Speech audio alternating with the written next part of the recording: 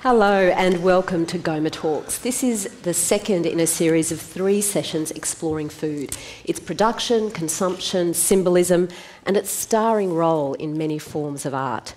I'm Sarah Kanowski from ABC RN, and RN is delighted to be partnering with GOMA once again for the GOMA Talk series. And tonight's discussion springs from GOMA's current exhibition, Harvest, Art, Film and Food, which you here in the audience have hopefully had a chance to see firsthand. And it ranges from 17th century still lives to contemporary video, installation and photography. And if you're joining us out in the interweb ether, we also want you to be a part of this conversation. GOMA Talks is being streamed live by webcast, and we want to hear from you. Questions and comments by using the hashtag @GOMATalks on Twitter, or you can send an SMS to 048888 talks. And even if you're in the audience, we won't be stopping to take questions from you. If you want to participate in the conversation, and we'd love you to, then please do use Twitter @GOMATalks or SMS to 048888 talks. But let me introduce the guests for this evening to you. We have Joanna Savill, who is Festival Director for Good Food Month and Editor of the Sydney Morning Herald Good Food Guide. Paul West, who's host of River Cottage Australia, who's swapped life as a high-end chef for the life of a farmer. It'll be interesting to hear about the cultural implications of that. And Diane Kirkby, who's Reader in History at La Trobe University in Melbourne. And via Skype, we have from LA artists David Burns and Austin Young from the collective Fallen Fruit, sort of looming above us like a divine apparition.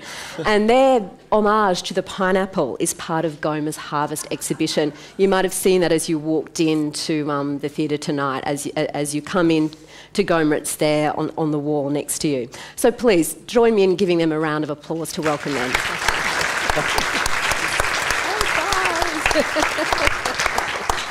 So, from the earliest cave wall canvases, food has been a favoured subject of artists. Historically, artists have used food to evoke abundance, wealth and status. Think of those 17th century still lives with tables laden with exotic fruits and wines.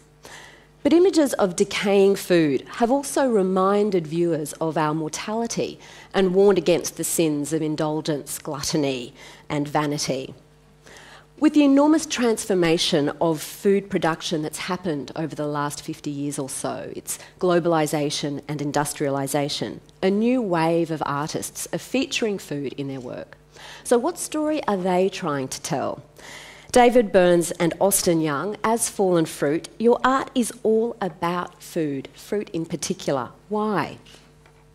Well, food is probably the most primary form of culture if we go back thousands and thousands of years. And in our case, we celebrate fruit, which is one of those categories. It shows up in art more than any other food in the history of the world. It's aesthetic, symbolic, and it's accessible to all people on the planet. Yeah, something we all share in common. Everyone knows the flavor of pineapple or a banana. And so give us a sense of the kind of art activities that Fallen Fruit engage in. We make everything from videos, public participatory projects. We often work with cities and think of city streets more like a canvas or a studio instead of just working in the ideas of framing photography or works in that kind of exhibition constraints. We also think about bringing people together over fruit. We do public fruit jams. And we do a lemonade stand where we invite people to draw self-portraits on lemons, and we give them a glass of lemonade in exchange. What we ultimately do is collaborate. So we're really interested in collaboration, not just between us or with an institution, but with the public at large. So, Joanna Savill, I mean, this idea of collaboration, of bringing communities together, people together, this really is at the heart of food. Well, it goes without saying, really, that mostly the act of eating, ideally the act of eating is a sharing and celebratory one, a very social one. I've just come from the night noodle markets, which is underway here at South Bank this evening, and there are thousands and thousands of people there congregating around the act of food, and it's something that, you know, has always brought people together over the millennia. And it's also you know, part of that is it's very much who you are, what you create, how you eat. It's an expression of identity, something particularly for Australians I think that we've struggled with over the last 200 years, but we're starting to really get a bit of a sense of ourselves as a nation through the food that we grow, that we cook and that we eat. And so, you know, it's very linked to community and identity for sure. And Diane Kirkby, this idea of connection between food and identity, as a historian, are there big changes that happen across the last 200 years, say, in terms of our relationship to food? Well, my work has actually been on the association between food and drinking and pubs and Australian identity. Sounds like a tough job, Diane. So, yes, that has changed. What sort of ways? Give me a sense of the general brushstroke of those changes. Well, pubs used to be the place, they've always been an important place where people have eaten. They've provided very kind of basic, nourishing sort of food at very low prices. And increasingly, of course, they've become much more restaurant, the gastropub and so on. But for a long time, pubs were all about drinking and Australian drinking culture and so on.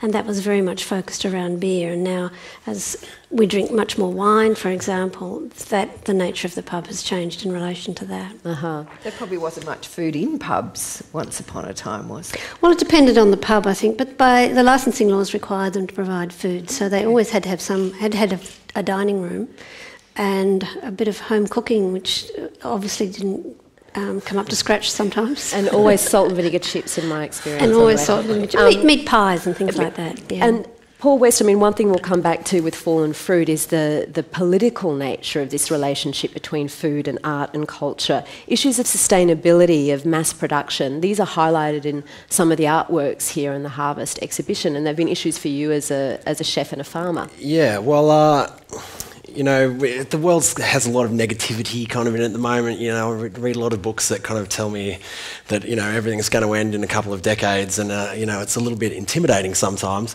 And for me, food is the natural starting point to self-empowerment. You know, when everything's kind of, you know, going to the dogs, food is a logical place to start, where I can actually start to do something and affect some positive change.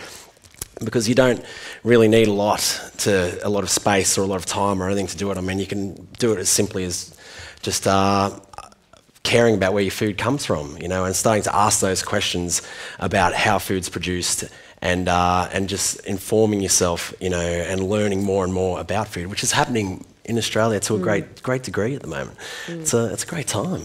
We would love to hear your experiences of learning more about food, or perhaps how you're experiencing eating at pubs and beyond. So please do use Twitter, hashtag GOMA Talks, or SMS to 048888 Talks.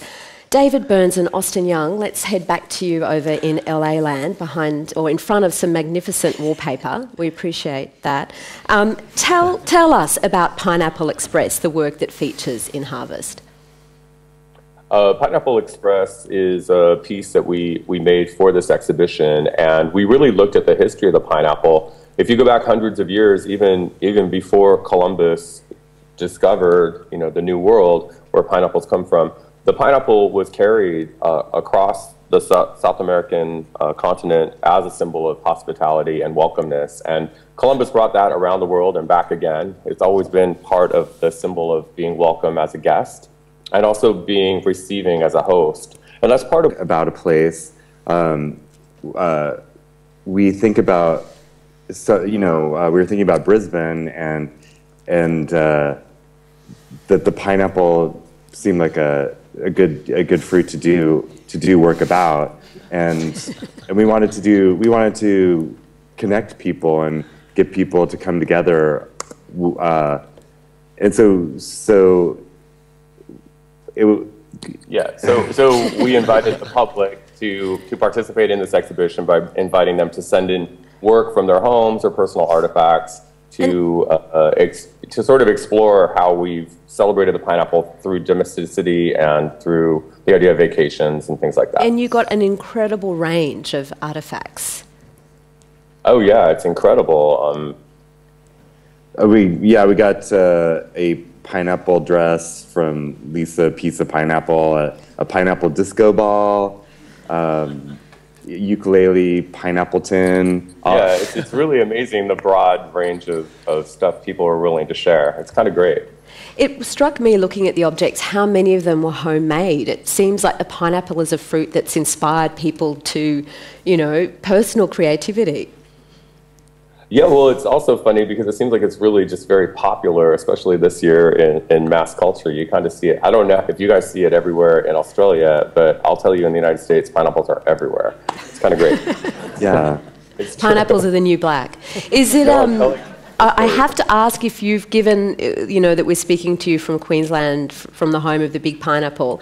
In your work in Fallen Fruit, have you worked with other fruit theme parks, or is this a unique contribution that Queensland has made to the world? No, when Ellie Buttrose we were originally talking to her. She was the curator that we were working with. We started researching, and it was just the most exciting thing to find that there was a big pineapple. We found that there was a big banana too somewhere. It's true.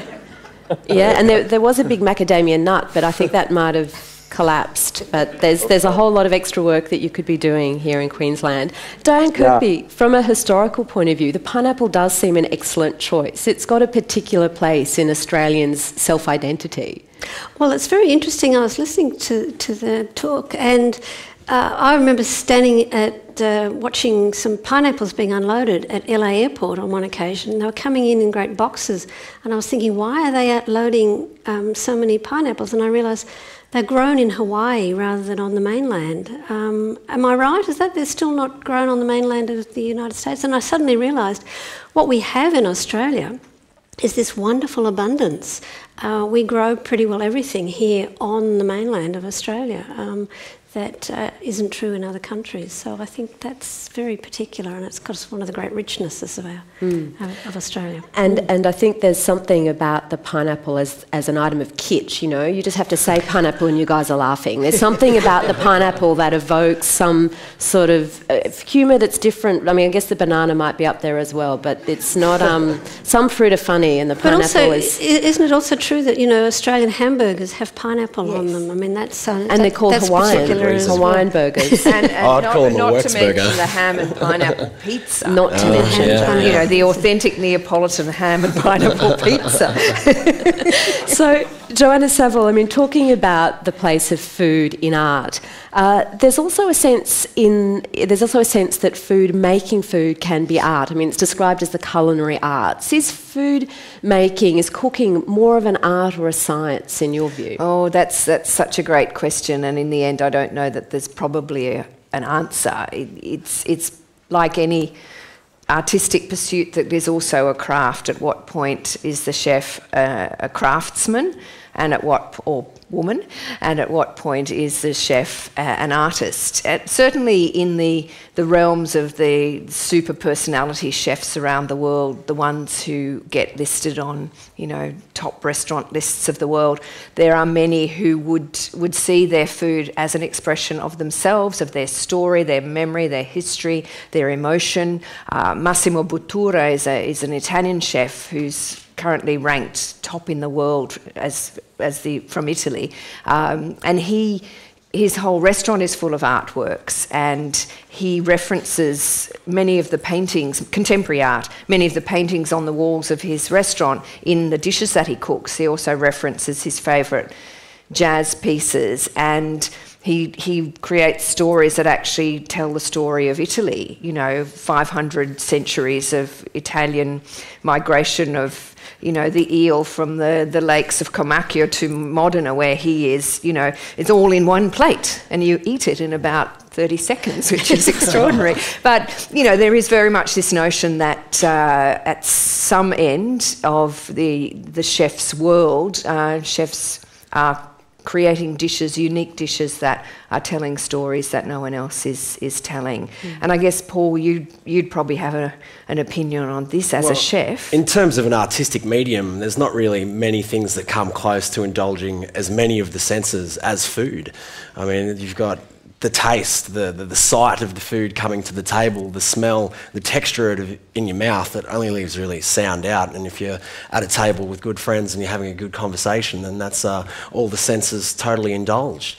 I mean, as a chef myself, it's a very exciting palate to have access to, and as we can see now, that that top echelon of chefs up there, that even with what is essentially a very limited kind of palate, you can still come up with infinite combinations that are reflective of the individual's both proficiency and artistic drive. So. There's a somewhat cruel tweet here that chefs can definitely act like artists, sometimes talk about divas. Yeah. So there's that side as well.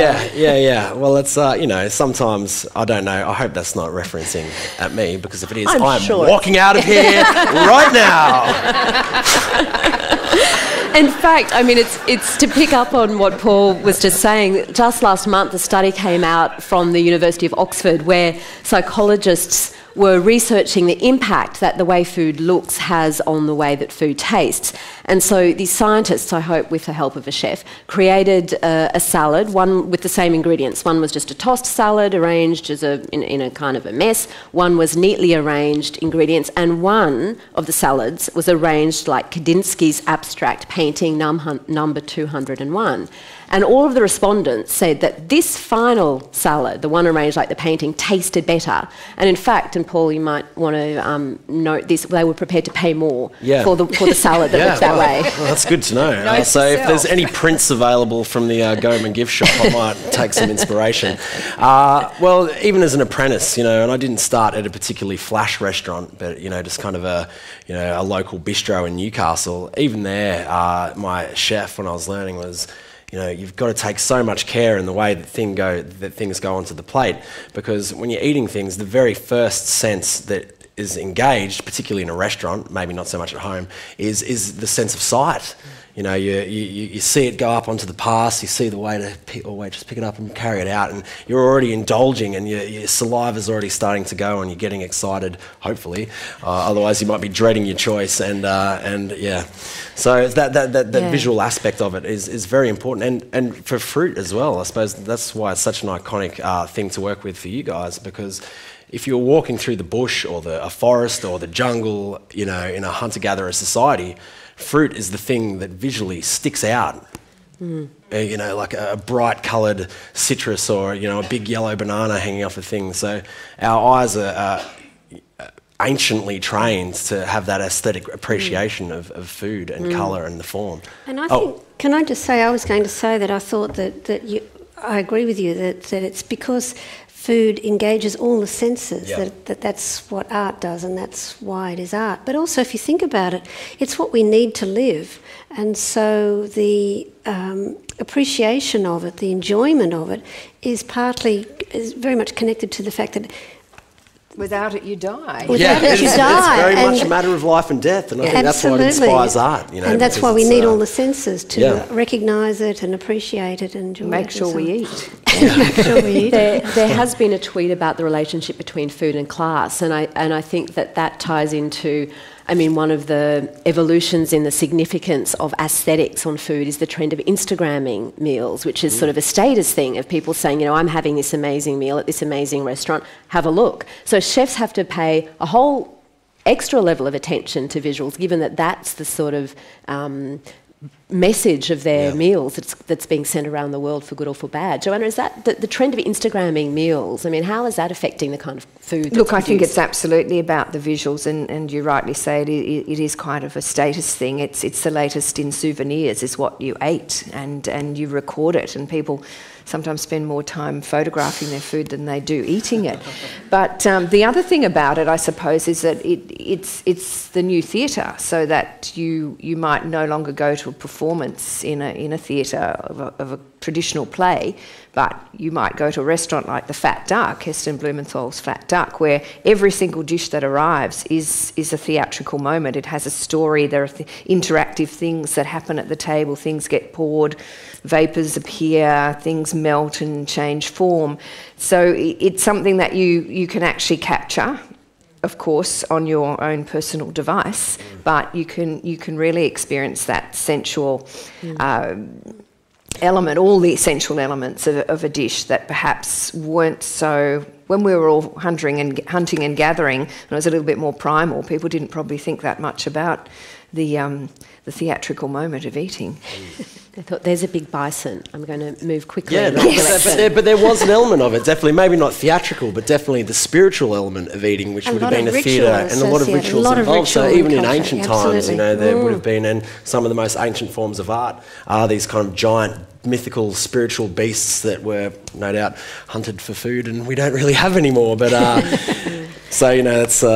Yeah. I mean, when we're talking about sort of the high-end level of eating and the chef as artist, you know, the one of the other interesting transformations that have happened over the last 20 or so years is this idea that the demarcation between the kind of food that you might have in a restaurant and the food that you have at home is not as strict as it once was. We're meant to be sort of doing something at home that's similar to what's happening in restaurants, which just fills me with terror beyond I can say. But connected with that change is the changing role of women in the kitchen. There's a really interesting video artwork in Harvest exhibition from the 1970s, an American video artist called Martha Rosler, and she has this depiction of a woman in the kitchen which kind of looks like a prison. You know, it's a sense that was very strong in second wave feminism of the kitchen as a site of domestic drudgery, that women were going to shack off the second we had the chance.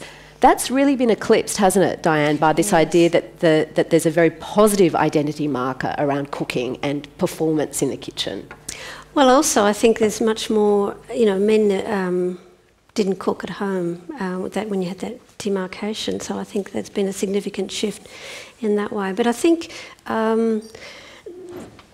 the idea of, I mean, food and the association with women's work is very old, traditional, and sorry, I'm reading, sorry. It was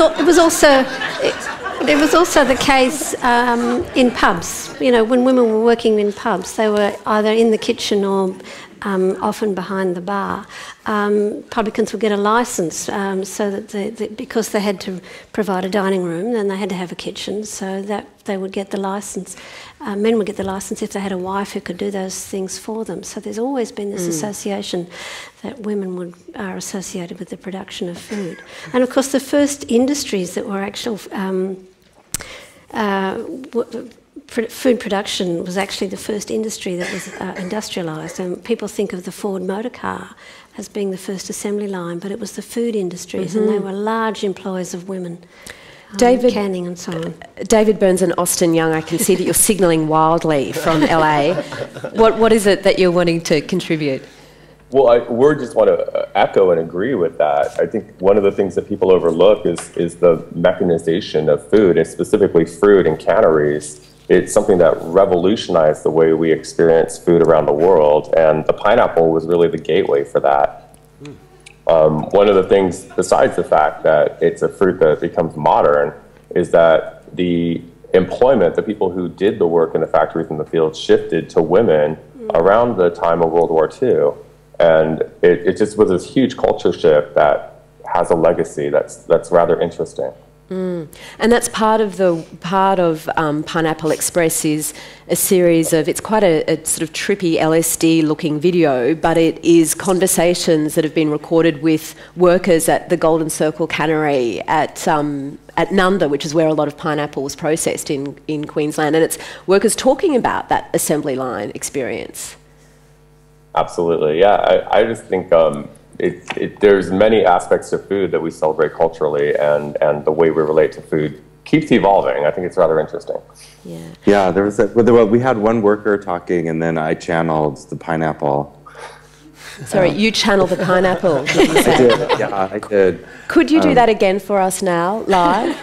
Well, it happened in Brisbane in my hotel room. I could try. Sorry. It's not there, it's not coming through. But thank you for trying, Osto, that's wonderful. on that, we just want to say if there's any comments that you want to make, if there's any channeling of fruit that you want to share with us, then please do use Twitter with the hashtag GOMA Talks, or send an SMS to 04888 Talks. And there've been a few comments. What got you laughing over there, Paul West? Do you think hipster beards will breed a new way of eating? Perhaps how to strain soup through a stash? Well, that's a good question. I assume, again, it's referring to maybe this thing going on in my face, because I noticed, fortunately, that none of you lovely ladies have any beards. So they're getting very popular. The fallen fruit guys, one of them's got a moustache as well. So maybe we could come up with something there. I don't necessarily think it's a hipster thing, but yeah, minestrone. We could just get the pure tomato coming through there. I don't know. It's a good sustainability on a whole new level. That's what I'm going to be mulling over tonight, for sure. The tweeter is called Bogan Boobs, which is also quite interesting. Yeah. If we're talking about where are we? There was another tweet that I thought connected to that. Well, there's one comment here about kids having taste buds on the inside of their cheeks until age 5, which is a fascinating piece of information. If it's true, we will trust. It's also Bogan Boobs. We're trusting Bogan Boobs. Boobs coming through with the goods. How much of this, and I'd be interested to hear from Austin and David and Joanna, maybe perhaps from your outreach work, is involving children differently in food? I mean, how much is this changing the way that food and education happens? In Australia, there's all of Maggie Beer's kitchen gardens. Is this part of the push that's happening to shift the way we're thinking about not just the mechanised endpoint of food, but having a new or re-engagement with the production? I think so. I think there's, the rock star chef, the diva chef, also has the opportunity to be a responsible social activist to a certain extent, and someone like Stephanie Alexander and Paul, with the show that he does, can actually perhaps talk about food in a way that does change people's perceptions and attempt to educate people and to I think most importantly, the notion that everyone should be able to feed him or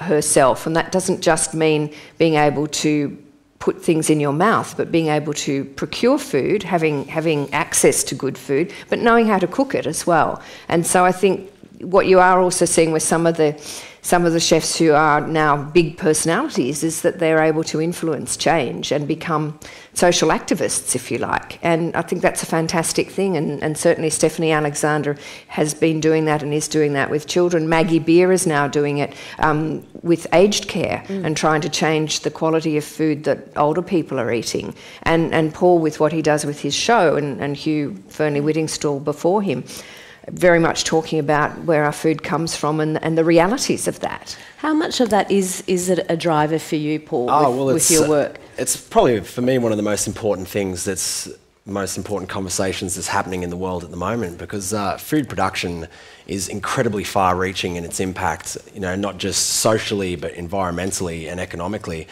And kind of going back to talking about kids and using that social activism, in my experience, because I've been doing this for like 2 years kind of thing, it's not exactly an old hand at the old TV gig, but the people that get it are the kids. One of the first things that really kind of shocked me about, being on screen it was actually in Brisbane last time I was up here last year. This little kid, this little 4-year-old, drags his mum over and stands there like this, and then his mum's going, "Go on, tell him, go on." And this 4-year-old kid, no word of a lie, was, "I used to not eat meat, but then I saw how you killed a chicken on TV, and now I only eat chicken if it's killed like that." So it's like a 4-year-old ethical vegetarian. I mean, I was worried about finger painting when I was 4. So it's incredible. When it comes to food, I think that kids just instinctively get it, because, it's that survival mechanism. They would have been, pre-industrialisation out there foraging around in the bush looking for things to eat. And so when you take them out into a garden and they see a fresh sugar pea or something like that, they can't get enough. You literally got to go, save some for dinner, kid, but go for it. That is it's great to see you doing it. That's definitely going to get the vegetarians tweeting. That comment, so we'll expect some of those comments in a good way. Good on you, kid. I think, though, that there's a comment here about pushing learning about cooking as adults in modern media. Why is home economics and learning cooking through school falling by the wayside? And I think that is a really interesting one. Diane was mentioning this sort of new melding between what happens at restaurants and what happens at homes. And I think that there's something about, Joanna, about this change in this. I've now completely lost my train of thought. So you can jump in now, and I'll just have another sip of champagne. Yeah, and people do say that this comes up all the time, that we're trying to educate children about cooking and where their food comes from and eating it, but yet learning good old home ec doesn't seem to be happening very much in high schools anymore. And then on the other hand, of course, you've got food as an extreme sport on television now, where everybody's competing, racing to cook boxes of mystery ingredients in all sorts of ways, which I think actually probably is quite intimidating for most people. That you no longer feel you can just bung on some spag bol at home. You've got to plate it up for a start. Yeah. And dramatise and talk about it for 15 minutes and why you chose that sauce to go with that bolognese. So, in a way we are, I think it is a little concerning because, and you can get, I have 20-year-old daughters, they can get takeaway like that. Fortunately, they know that it's cheaper to soak a bag of beans and make a bean ragu the next day, and that will last them for a week, or buy a curry paste and a few veggies and make something at home. But most people don't learn that anymore, and I do think it is a concern. It comes back to what I was talking about before, about people being able to feed themselves in a really, really basic way, and I do think those skills are going by the board, and yet we're all food obsessed. So how does There's that a huge work? disjunct, isn't there? It seems that school now isn't so much about learning life skills. It's about academic high flying. You've got to get into uni. You've got to get the high marks. Whoa. You've got to get the high marks. So it's not about that life skill. It's about maximising your earning potential when you're out of school, not about trying to figure out how to live your life to its fullest potential. So who taught you how to cook? Well, I was a terrible, terrible cook when I left home because my mum was a legend. She was in the old school cooking food every night type thing. We never ate out. She cooked every night with a repertoire of about 5 dishes, but that was fine. Dad cooked twice in my entire upbringing. And what were those occasions? Sausage curry both times. First one edible, second one totally inedible. And then I started teaching myself, and then I kind of discovered gardening, and then I got interested in where food was coming from, and did a lot of work in community gardens and on farms. And then after that, I went, well, I can start to grow it now, but I still can't cook to save my life. So I started a chef's apprenticeship at age 23, and the most significant teacher would have been a very angry Frenchman down in Melbourne, I'd say. So definitely learnt by the flying fry pan was the... the old fear technique. Definitely, the physical intimidation and fear was pretty big on his agenda. But I think Paul's drawn attention here to something that I think has been a significant change, and that is the extent to which you talked about your daughters eating takeaway, but the blurring of the lines between cooking at home and eating out is so much more common now. My kids, they take it for granted that half the time they're eating out, and it's much more of that. Whether it's at takeouts or it's at restaurants or and pubs, they get food. They don't go and buy dinner. They go and get food, which is, I hate that expression. I'm just going to get food, Mum. Plus, they go out for breakfast now. I mean, really, if you can't cook your own breakfast? That's the most accessible meal in the day. Joanna, for the home cook. You are not meant to be pushing this line. You were here as sort of for good food. We're all meant to be at the night noodle markets. I mean, this is you should stop now and think about what you're saying. Paul, I wondered, Joanna mentioned the sort of phenomenon of competitive cooking towards your fellow staff. I think it's driven by the human drama. I think food's that kind of the common touchstone that we can all relate to, and having it as this and having it as this competitive sport now is that that you can sit at home on the armchair and you can see people having a crack, and it's relatable because it's not it's not Heston Blumenthal doing it. It's just old mate bricklayer from But they're doing Parramatta. Heston Blumenthal type dishes. trying. Yeah. Which they're is not doing intriguing sausage for curry. people if anyone, a producer from MasterChef is out there, John West, my father, is available to do a masterclass on the sausage curry. I'm sure he hasn't forgotten it. Third time's the charm. And if you're joining us, MasterChef producer or not, whether you're online or on your radio, this is GOMA Talks, discussion on art, film and food, live from Brisbane's Gallery of Modern Art. I'm Sarah Kanowski from ABC RN, and my guests tonight are River Cottage Australia host Paul West, Good Food Month Festival Director Joanna Savill and historian Diane Kirkby, and via Skype fallen fruit artist David Burns and Austin Young. And we'd love to hear from you. Tweet us with the hashtag @GOMATalks or an SMS to 048888 Talks. Austin and David, are you again agitating to be included in this conversation, or are you smiling just out of good feeling in the fact that it's 1:45 in the morning in LA? Yes? Can we have some sound from these guys? Yes? Yeah? Oh, yeah. Hey, Sarah. Hey, we're enjoying the conversation. Yeah, it's. Well, what do you guys think? I mean, given that your work's about trying to connect communities around food through things like lemonade stands and community jam making, what do you think about the rise of the sort of celebrity chef and you know, competitive cooking on television? How does that fit with your understanding of food? Well. When in our project we were really looking at fruit in public space and in urban neighborhoods. So we like to think of it as the new fast food. Because I think as you've said, part of your projects are about encouraging people to eat the fruit that they come across on fruit trees in their local neighbourhood. A lot of us have concerns about that, this idea that it's kind of not hygienic, or perhaps it's illegal to just take a orange from a tree, as I might in downtown LA. Well, you probably want to make sure it's not illegal, but in most places in the world, it's not a problem. But the fear of food safety is a big issue, and ironically, it's actually not a problem. It's the opposite. Deciduous fruit trees are completely fine to eat. It's no problem. Anything that might be toxic does not go into the fruit. That's part of the plant's reproductive process. So it never is harmful in any way. I mean, well, the fruit trees, they'll shed the toxins through the leaves, but you probably want to wash it off.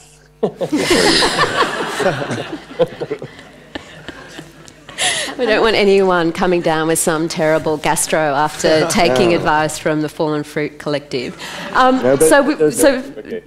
Talking about the relationship between visual art and food, there's also, of course, a very strong relationship with the performing arts, which I think, you know, we've kind of hinted at. This idea that that food preparation is a performance art, because a lot of kitchens, Joanna, have been opened in restaurants. And what's your sense of why that's a trend?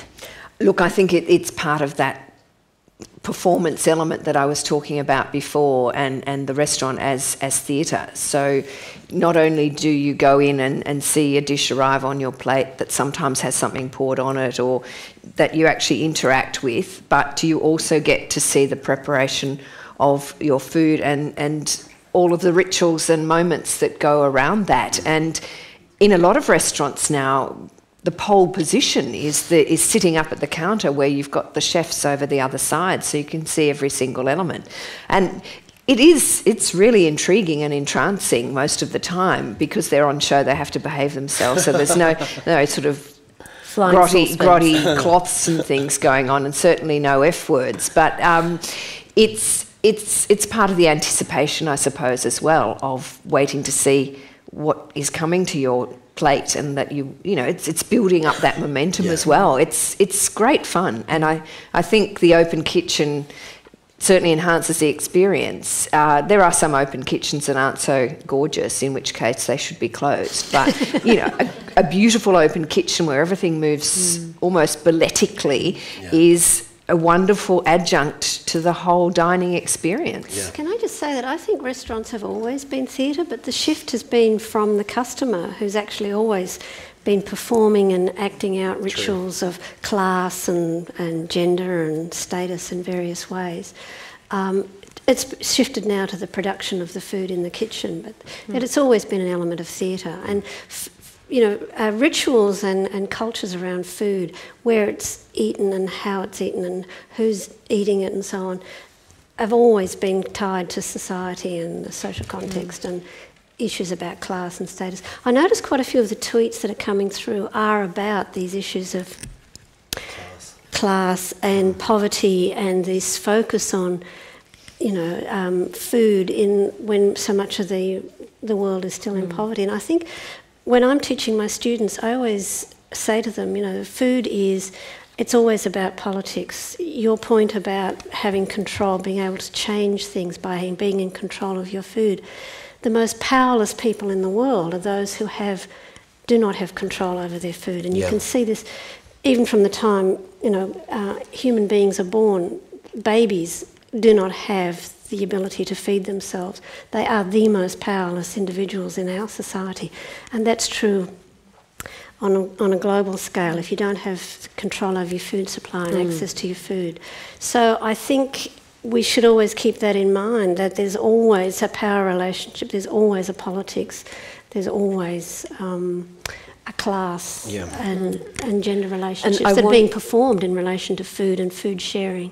I want us to get to food and activism and how art connects all of those before we end. But just before we move to that, Paul, I'm interested to hear your opinion about the chef as a performer. I mean, you take that to one level as you're on television, but even without the camera crews there, are you a performer when you're cooking? Well, I'm glad you brought that up because, talking about the kitchen as theatre and the opening of kitchens is, as we've spoken about it from the perspective of the diner, of the person going in and watching the wizardry and the magic happen, but from the perspective of the person in the kitchen that's doing the work, now all of a sudden it's opened up a relationship because, so many kitchens are underground, tucked around out the back, and you might spend 16 hours a day sweating in there, cooking 200 meals, and never look a person that you cook for in the eye. And so you have because of that disconnect, there's also a level of apathy and resentment that can come through working in a closed kitchen because it's just a piece of paper with some words on it. It's not actually someone that's sitting there and enjoying a meal. And I think a lot of chefs forget that you might have been there all day, but this person has come in and there might be their anniversary and they might have been planning to go out for this dinner for 6 months, and just because you're in a bad mood, you can't, project it onto them and their meal. So having that open kitchen really does break down the barriers between the diner and the producer in the kitchen. And, it's fun. There is an element of performance to it because, you're moving, you're dancing, you're seasoning things, you're tasting things. Some people perform a little bit better than others. Some are, there's the very kind of, heavy-handed military types, and then there's the slightly more impassioned, twirly, high-salting, pan-shaking variety.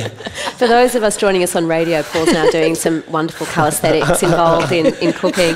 And it seems that some cuisines are differently suited to this. There's that wonderful film, Jiro Dreams of Sushi, about the Tokyo sushi chef, Jiro Ono, and he stands right in front of the people who have come to his sushi restaurant, and he hands the food to them, watches them eat it, put it in their mouth with their hands. There's that eye-to-eye contact. It's a very close relationship between chef and eater. And he also designs the size of the sushi piece for the person that it's intended for. So if it's for a woman, it'll be a certain size, and he actually gauges his customers and then moulds his sushi accordingly. And that's the other extension in a lot of the, new top-end, pointy-end restaurants around the world too, is that the chefs not only are in an open kitchen, but they actually come out of the kitchen and bring the dish to at GOMA, for example, in Copenhagen, which is currently #1 in the world. It's one of the things that they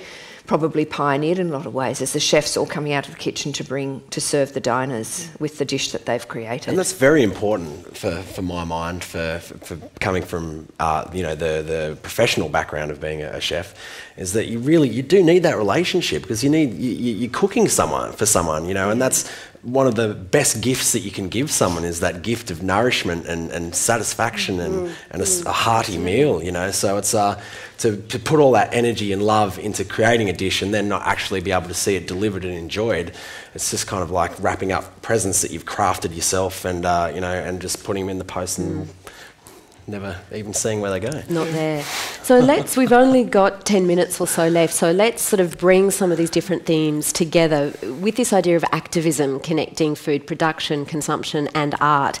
And I'd love to go back to David Burns and Austin Young from Fallen Fruit joining us in LA. The byline, or one of the bylines on your website, is "Share your fruit, change the world." I mean, if you want to take activism in one of its most primary forms, and it is a social thing, and the act of sharing could be really radical in the world. I mean, if we all shared, we would never go without. It's just a fact. Yeah, so we think about the idea that if we all planted fruit trees on the edge of our properties, so that our sidewalks could just become like community gardens. It would just change the way cities are experienced. That's one of the things that we really get behind and get excited about. So change them nutritionally but socially equally. Absolutely. Yeah. There's no doubt. Those things should go together. And I think, I mean, something that's striking me in the way you're talking about your artistic practice and its goals is a real joyfulness. This is not kind of hit you over the head activism. This is happiness. No, in fact, the origins of Fallen Fruit as a project was, is it possible to take the agency of activism and not have opposition? Is it possible to do something that has that kind of energy behind it where it's just completely inclusive? The answer is yes, everyone can do this. Well, yeah, like we think most forms of activism have polarization. So we were able to create a project where, you know, I can't, if you don't like a banana, but I do, we're not really going to fight about it.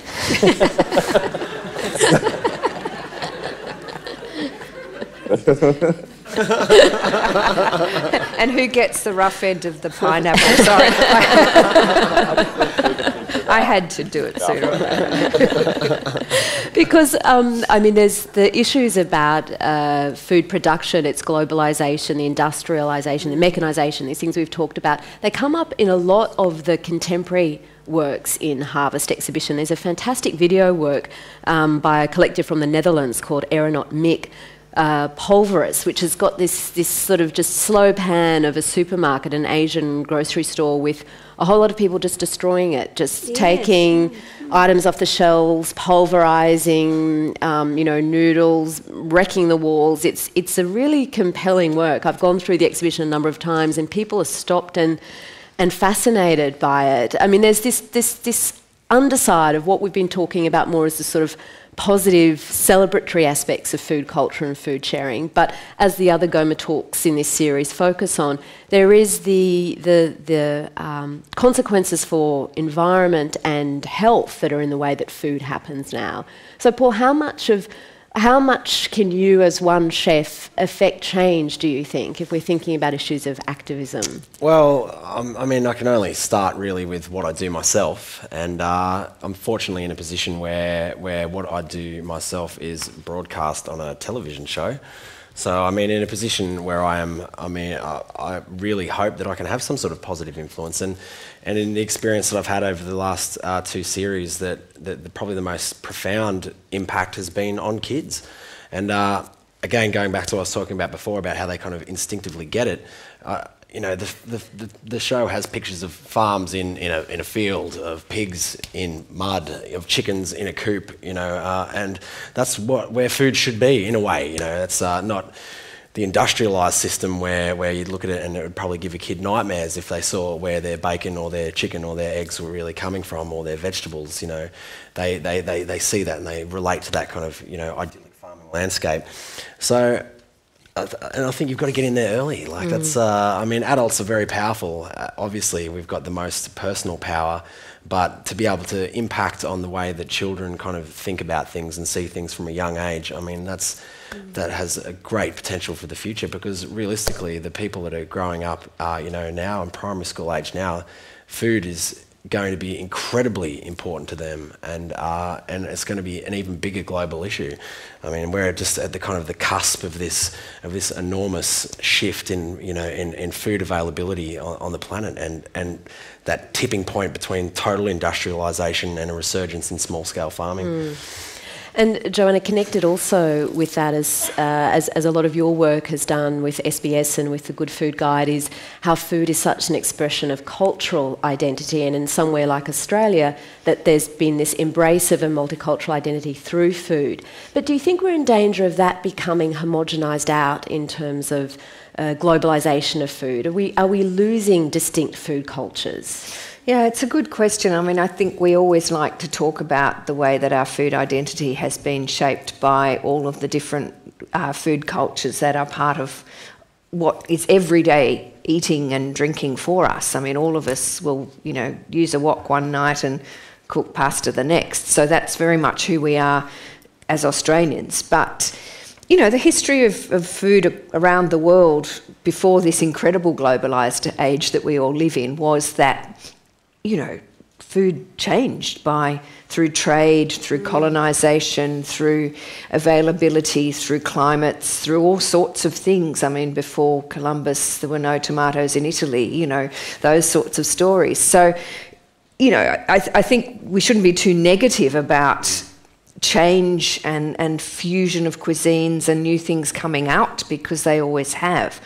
The polarisation that we're talking about, where you've got bad, cheap food on one hand that is more accessible to people, and usually slightly more expensive, better produced food that is less accessible to everybody, and finding that middle ground where perhaps people can understand that for environmental and health reasons, and actually ultimately for their own personal well-being, it is better to have good food that they cook themselves. Well, if we get there, it'll be wonderful, but I don't know if we will. And on that distinctive food culture point, we don't eat public insects. Depends how high in protein they are, I suppose. On that distinctive food culture, if we start to move away from the industrial model, and we start to eat more in tune with the seasons, and we start to reduce the distance our food travels to our local area, we've got that access to the global technique, because we're living in such a golden age of food in culinary production. I mean, terra madre and things like, it's so free. The knowledge is sharing now. It's not, that's my secretly guarded recipe. They're like, this is how I do this and this is how I do that. But still, within that regionality of the actual food production, there is a unique element of ingredients, and there's unique flavours that are reflected by the mineral balance of the soil and the terroir. Well, Paul, you were mentioning before we came on the panel that there used to be a tradition of eating Australian native birds, rosellas and other birds like that, and the flavour of those would vary depending on what the bird had been eating. So I can't talk to this personally, because now it is illegal to eat Australian birds unless it's a farmed emu, but some of the old bush characters down where I live in central Tilba, in fact, were telling me just last night that depending on what time of year there is, like bees and honey type thing, that whatever nectar and whatever trees are flowering, that the meat of that bird will actually taste that. So, I mean, there is an element of literalness, I don't know if that's a word, in you are what you eat. We feed corn to chickens and acorns to pigs in Spain to give them a very particular, unique flavour. So if we're eating what is grown in our region, then we really are the kind of salt of that earth. Connecting to our soil. Yeah. And then you feed cows on corn and bits of other cow, and you wonder where the disconnect is happening. It's scary. I think Fallen Fruit need to get to near where you live, Paul, and do a sort of series of artworks around the rosellas. Unfortunately, there's no pineapples, guys. I'm sorry, but there's plenty of other great fruit going on down there. That is where we will have to leave this GOMA Talks discussion here at the Gallery of Modern Art in Brisbane. In 2 weeks, the final in the series of GOMA Talks, coinciding with the exhibition, Harvest, Art, Film and Food, is going to be hosted by my colleague from RN, Paul Barclay. And he's going to be examining the politics surrounding contemporary food culture, looking at debates over food labelling, junk food, dieting. So some of the tweets that came up, and I'm sure some of the issues that have been raised for you by this conversation will be explored in more detail in a fortnight's time here at GOMA, or then later on your radios at Radio National. Please thank our guests. We had Joanna Savill, Festival Director for Good Food Month and Editor of the Sydney Morning Herald Good Food Guide. And don't listen to Joanna, go to the food, go to Good Food Month, eat out. Eat food out. Sharing and celebration was the other element, though. Yeah. And Paul West, chef and host of River Cottage Australia and farmer, and Diane Kirkby, reader in history at La Trobe University in Melbourne. And joining us from Skype at the very impressive time of 1:30 in the morning were artists David Burns and Austin Young from Fallen Fruit, whose work Pineapple Express is just outside as you leave this evening. And I'm Sarah Kanowski from ABC RN. Many thanks. Good night.